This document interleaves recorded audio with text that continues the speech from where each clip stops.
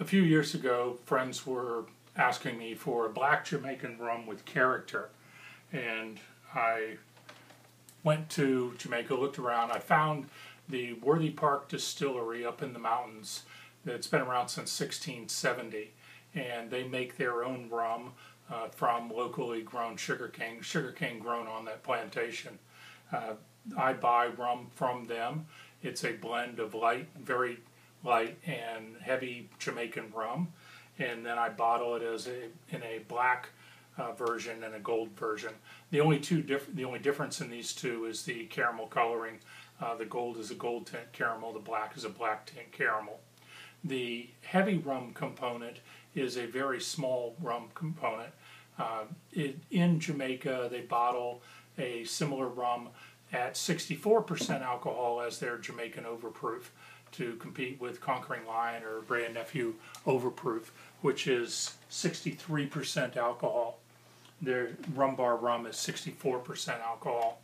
To show you a little bit about the caramel, this is the black tint caramel. We'll put a couple of drops in here.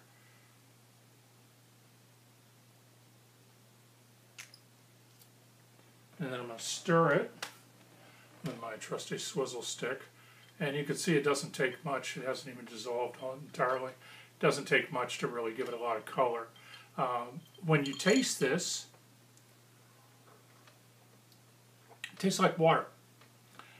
It does change the viscosity in the mouthfeel just slightly, but it essentially tastes like water. If I didn't tell you it was in there and handed it to you and you didn't see the color of it, you would think it was water. In alcohol, it does change the surface tension and it doesn't change the aromas that come through. And side by side, you can notice a slightly different aroma from the gold and the black rum. But I did these two because people were looking for a Jamaican rum with some character. So the black is black, the gold is gold tint. The black is a black Jamaican rum with character, and the gold is a gold Jamaican rum with some character. The gold some people like because it doesn't tint the cocktail as much, but in a tiki drink where you're using a ceramic mug, the black works really, really well. You don't see it. With the caramel, it is possible to add enough caramel so it would stain your teeth and turn your mouth black. In the gold, people wanted to make daiquiris with this rum. There's a lot of flavor here, and in a daiquiri, the gold rum works really well. It looks a lot nicer in the glass than a black rum.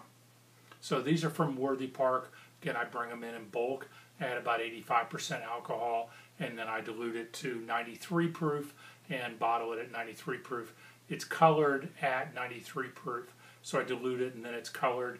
It's diluted with filtered well water in upstate New York at the 5 and 20 distillery, and then it's bottled there and then labeled and shipped to the warehouse and distributed across the U.S. So that's the Hamilton Jamaican Pot Still Black and Gold.